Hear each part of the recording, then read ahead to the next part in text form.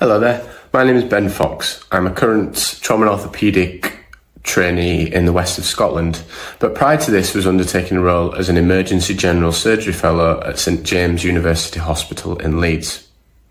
My research focus is on acute pancreatitis and creating a new ambulatory pathway to manage this disease. Acute pancreatitis is relatively common, with around 34 cases per 100,000 per year, and its effects are wide-ranging, from simple pain in the epigastric or upper abdominal region, all the way through to organ dysfunction and ultimately organ failure.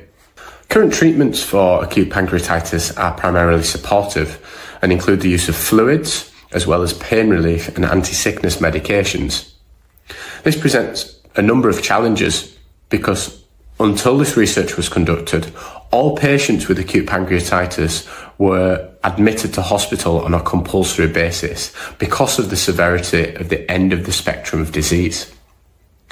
My research's key focus was on developing a safe, efficient, and feasible pathway to prevent all patients with acute pancreatitis from having a mandated inpatient hospital stay.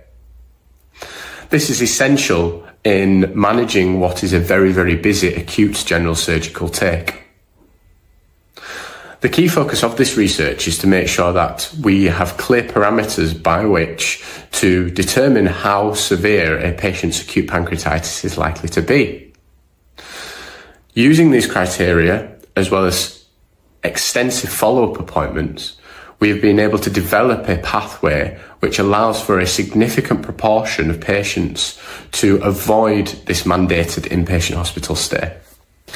Finally, people can support the work and research that I have undertaken with my team by supporting or donating to charities such as Guts UK, or alternatively, getting involved in research which can make a hugely significant difference to patients' lives, and in my case, especially those with acute pancreatitis. Thank you.